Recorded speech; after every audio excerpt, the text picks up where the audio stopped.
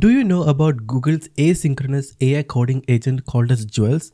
Well, today in this video, I'm going to use Google's Jules and let's see how good it is and what it is capable of doing. And if you too want to use Google Jules, all you're going to do is to click the first link in the description below and head over to their website, that is jules.google. And Google Jules was actually in beta for some time now, but it is now live and anyone can access it. And now what exactly is Google Jules, you ask? Well, Jules is a asynchronous AI coding agent from the house of Google. So basically how it works is that you add a GitHub repo to Jules, and after you connect the same, you can now go ahead and ask Jules to make any changes, add new features, do some bug fixes, anything as such, and hit enter. And now Jules will do whatever stuff that you asked to in the background asynchronously. That means you don't have to actively watch what Jules is doing. You can give a prompt and hit enter and Jules will do the rest. And now again, if you want to use the same, just head over to jules.google and you can access the same. And again, they also have a generous free plan. So if I click on this plans option right here, so these are the three plans that they have for now. One is Jules, next is Pro and Ultra. So as you can see, Jules free is like 15 tasks per day, 3 concurrent tasks, and it is powered by Gemini 2.5 Pro. But if you want even more limits, then obviously you will have to go with the Pro or Ultra versions, which gives you access to like 100 tasks per day, 15 concurrent tasks. And now, as I mentioned earlier, Google Jules is a asynchronous AI coding agent. That means it can parallelly run multiple different tasks. For example, let's say you have a project and you have 3 different bugs, or let's say you have 2 bugs and 1 new feature that you want to implement. Well, you can open 3 instances of Jules and then give prompt, like 2 prompts to fix the bugs and 1 prompt to add a new feature, and the AI will do it. And after doing everything, you can review the code and you can open a pull request or a branch in your GitHub repo. And if everything looks good, you can merge it and get going from there. And again, the cool thing about using Jules is that after you give a prompt, Jules will spin up a new virtual machine and clone your project and then make the changes, test it out, and only after that will it push, or let's say create a new branch in GitHub. So first thing first, head over to jules.google and click on this try Jules button right here. So in this case, I'm already logged in. And now if this is your first time, when you open Jules, this is going to be the kind of screen that you will see. And it says, meet Jules, an async development agent. Jules tackles bugs, small feature requests, and other software engineering tasks with direct export to GitHub. And now Jules is not a full-fledged AI coding, let's say, agent like Lovable, Bolt, or V0. It is a little different actually. So you can use Jules to, let's say, add new features or fix existing bugs, minor tweaks and changes here and there. So if you want to use Jules on your existing project, obviously you will have to connect your GitHub account. And as you can see, here we have a button that says connect to GitHub. So I'll click on the same. And now it opens up a pop-up, and now all you're going to do is to click on this button that says authorize Google Labs Jules. And again, if you want to use Google Jules, you should already have a GitHub account and you should also have a repository in which you want Jules to make changes to. So I'll click on this button right here. Okay, so it says you're being redirected to the authorization page. And now you have the option to select the repositories. If you want Jules to have access to all the repositories within your GitHub account, you can select this first option right here. Or if you only want to give access to certain repositories within your GitHub account, you can select the second option right here. And now in this case, I want to give access to this particular repo that says audio, which is like a sample project that I created a year back, I believe. And now I'll click on install and authorize. Okay, let me quickly sign in, confirm. Alright, so it says successfully authenticated with GitHub. Alright, so as you can see, our GitHub project is now added to Jules. And if you click on this drop down menu, you'll be able to add new repository, or if you have granted access to entire repo within your project, you can find all of that in here and you can select the project that you want to make changes to. And again, you can also select the branch by clicking this button right here. So in our case, we only have this main branch. And now using Jules is pretty simple and straightforward. So whatever changes or bug fixes or testing or whatever that you want to carry out using Jules, you just explain that in this input box right here. And optionally, you can also upload an image and then you click on this create plan option and the AI gets to work and you can review the plan, approve it and hit enter. And that's all that you got to do. And now I'll show you how to make some changes or let's say add new features or fix a bug using Jules. But before that, let me quickly take a second to talk about our sponsors for today's video by Trover. Imagine a dedicated memory layer, one that sits between you and your AI coding agent, quietly remembering everything that matters the most. Well, this is where ByteRover comes into play. ByteRover automatically generates memories from your codebase, capturing programming concept, bug fixes, and business logic. This functions as a second brain for your AI agent, ensuring your agent automatically retrieves the right context-relevant information every time. Now, ByteRover is a game changer if you work as a team. In fast-moving organizations, lost knowledge means slower teams. Well, ByteRover can help you create a shared memory layer so your agents and engineers reuse what's already been solved and not start over. To get started, you can simply head over to ByteRover's official website and sign up for a new account and add the same to your AI code editor in just a single click. And it is available for almost all leading AI code editors including Cloud Code, Gemini CLI, Cursor, Windsurf, you name it. After adding ByteRover to your AI coding agent, when you use it, for example, let's say Cursor in my case, all my interaction, preferences, bug fixes, and pretty much everything will be stored in ByteRover's memory. And every time I give a prompt to Cursor to do something, it will automatically look at my memory, pull the relevant information, and get going. And it will automatically store important information as well. ByteRover can also be considered as a Git for AI memories. So you have the option to add memories manually by uploading files and images or even text from the web interface, and you can even edit the same to add even more content. So the Git-like interface allows you to see a complete version history as well. And now if you too want to try out ByteRover, just click the first link in the description below and add the same to your AI coding agent today. And again, they also have a generous free plan as well. Now back to the video. And now just as to show you what project we are working in, here I have opened up the GitHub repo.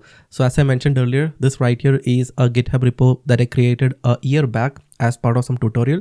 So basically it is a simple voice transcription or let's say audio transcription app. And I published or let's say deployed the same using Vercel. And this right here is the UI. So anyone can drag and drop a piece of, music or let's say MP3 WAV or M4A file and click on this transcribe button, and our app will transcribe the content and show the text content and they can copy it. So that is basically the core functionality. And this is the only page that we have within our project. And now what I'll do is I'll head back to Jules. And now, first of all, okay, as I mentioned earlier, it is an asynchronous agent and it can also run tasks parallelly or let's say concurrent task. So we can maybe, let's say, open two instances of the same. So this right here is instance number 1 and here we are loading the second one. So there you go, here we have it. And in both of them, we have selected the same repo. And now in the first one, I'll ask the AI to create a README file for our project. And in the second file, or let's say the second instance, I'll ask the AI to let's say add a about page to our project. So what I'll do is I'll quickly go ahead and say, could you please analyze our entire code base and create a detailed README file and add the same to the project? So this right here is a simple prompt just to show you how Jules work. And of course, if you want to, let's say, add an image for reference or for any other purpose, you can click on this button right here. And if you click on this 3 dots icon right here, you can start directly or create a plan. So in this case, I'll actually click on this option that says create plan, but you can also click on this option that says start interactive plan. Work with Jules to deeply understand goals before plan generation. So if you want Jules to directly create a plan, you can select the first option, or if you want to give some inputs before Jules actually create the plan, well, you can select the second option. But in this case, I'll keep it as the first one and click on create plan. Okay, so there you go. It says, would you like to enable notifications, and I'll let you know when a plan is ready or code is ready for review. Maybe not. Next up, I'll open the second one, and in here I'll say, this right here is a voice transcription app where users can upload a audio file, and upon clicking the transcribe button, our website will generate the transcript and people can copy the same. So could you please create a about page for our app describing what exactly our app do, what are the features, while maintaining the same styling as our app have now. And this right here is a Next.js based project. So here I'm asking the AI to add a about page to our project. So this could be considered as let's say a feature addition. So basically we are asking the AI to add a about page. In your case, it could be a feature addition, a bug fix or test, whatever that, you can just enter that in here. And now I'll click on this create plan option.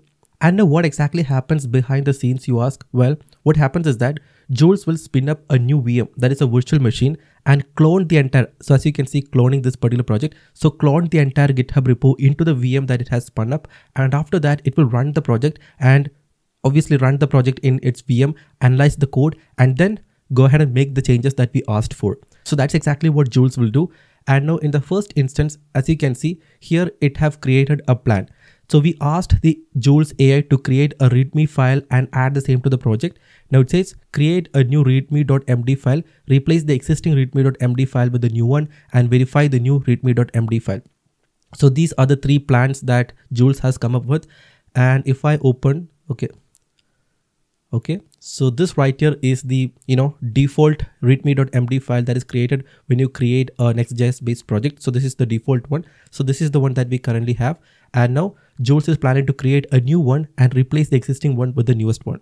Okay, so I'll click on this option called as approve plan. And now Jules will get into work. It says plan approved.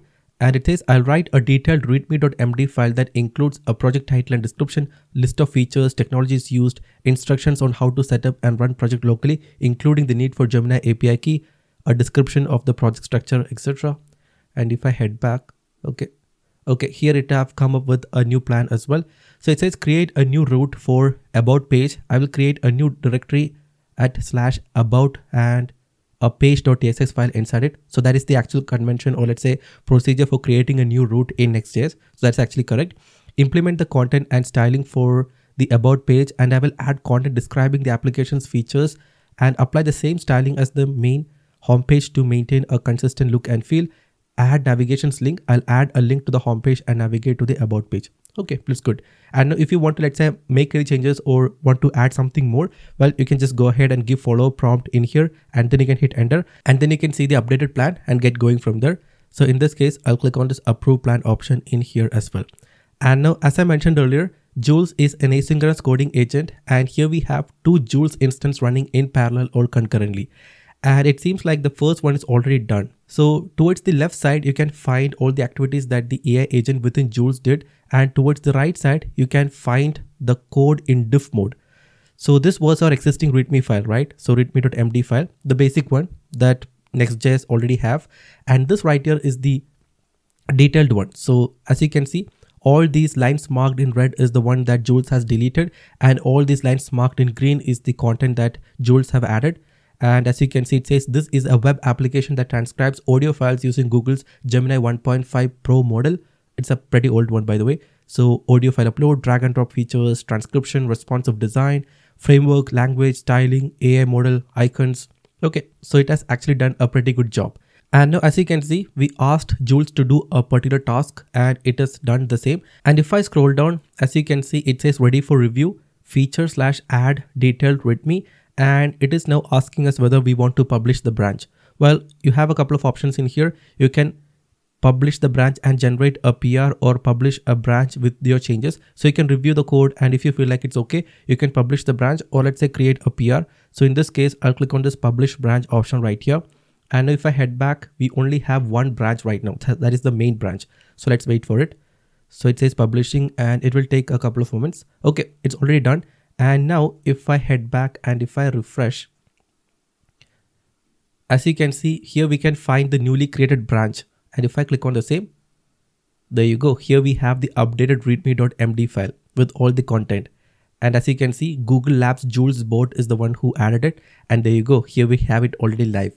So in a similar fashion, you could ask the AI agent within Jules to make any changes to your code just by giving simple prompts. And again, here, let's say AI agent missed something and you want the AI agent to add the same. Well, you can give follow prompts and ask the AI agents to make changes. And then you can again push changes to the branch or create a PR as well. So that part is done. And now here in the second one, okay, that part is also done. So it says I've created a new route for about page by creating the about/okay page file. All right, again it says this commit introduces an about page to the application. All right, so it is located in the /about route and provides a description of the application's features. And towards the right side, I can find the content of the about page as well. And again, I can, let's say, publish branch and click on generate PR, and I'll click on publish PR this time. So it says successfully created pull request. And if I head back to my project and if I refresh, as you can see here, we already have a pull request. And there you go. It says feed added about page. Okay. And now here you can find complete list of everything that the AI agent did. So pretty much everything looks good. And now I'll click on this option that says merge, and I'll click on confirm merge. Let's wait. All right. So it says pull request successfully merged and closed. Okay, so and now I'll come back and click on this compare and pull request, click on create pull request. Okay, let's see. I'll click on merge. All right. So now all the changes that we made is live in our main branch. So as you can see, it is 1 minute ago. And if I open the app, as you can see here, we have the about page, that is the about route. And if I head back here, we also have the updated readme.md file as well. And it seems like, okay, Vercel is still deploying the app. So if I actually go to the /about route now, it will fail, of course. It will show, okay, the deployment is successful is what I believe. Let's see. Okay, so the deployment is already successful, but as you can see here, we have a about us page listing what the application can do and all the features, and we asked the AI to maintain the exact same styling as our homepage, and as you can see, nothing have changed. So the same container, here we have the about us page and everything is in place. Okay, so that's pretty much how you use Jules. And if you want to, let's say, add new features, fix some bugs within your app, do some testing activities or anything as such, well, you can use Jules for that. So the flow is that you add your GitHub repo and connect the same to Jules. And once you have it, you can just go ahead and let's say select the same repo in here, select the branch. And after that, you can give a prompt and click on this create plan option, review the plan, hit enter. And now Jules will make the changes and you can review the code. And if you want to, let's say, make any more changes, you can suggest Jules the fixes or let's say changes. And after that, it will rerun and create an updated, changes. And after that, you can create a new branch or a PR. And once you're happy with that, you can merge it to the main branch and get going from there. So that is the overall flow of using Google Jules. And again, as mentioned earlier, they give you around 15 task limit per day. So the current free plan limit is like 15 tasks. And again, 3 concurrent, parallel Jules instances that can be run. So yeah, that's pretty much all I wanted to show you in this video. So if you want to, let's say, make some minor changes, add simple features and all that, you can actually use Jules. So that's pretty much all I wanted to show you in this video. And if you want to try Jules, all you gotta do is to head over to jules.google.com or jules.google and hit the link in the description below. And you can sign up for a new account, connect your GitHub account and start using it right away. So I hope you guys found this video useful. If yes, make sure to subscribe and I'll see you in the next one.